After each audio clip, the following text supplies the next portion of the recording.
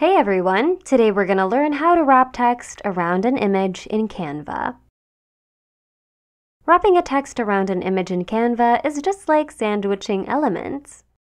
Just like this, for example. Let's add a text right here and choose a fancy font.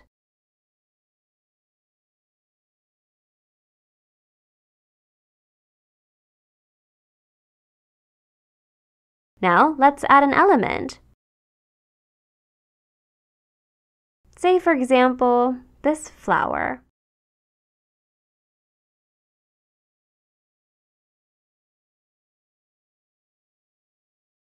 We're going to copy this flower element.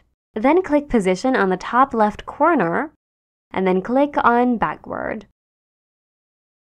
Now, let's press Ctrl+V to paste the same image we just copied earlier.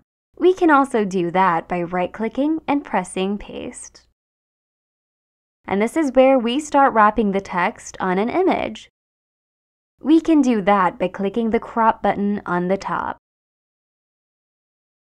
Then, we're going to crop out portions to create an effect where it seems like the text is wrapping the image.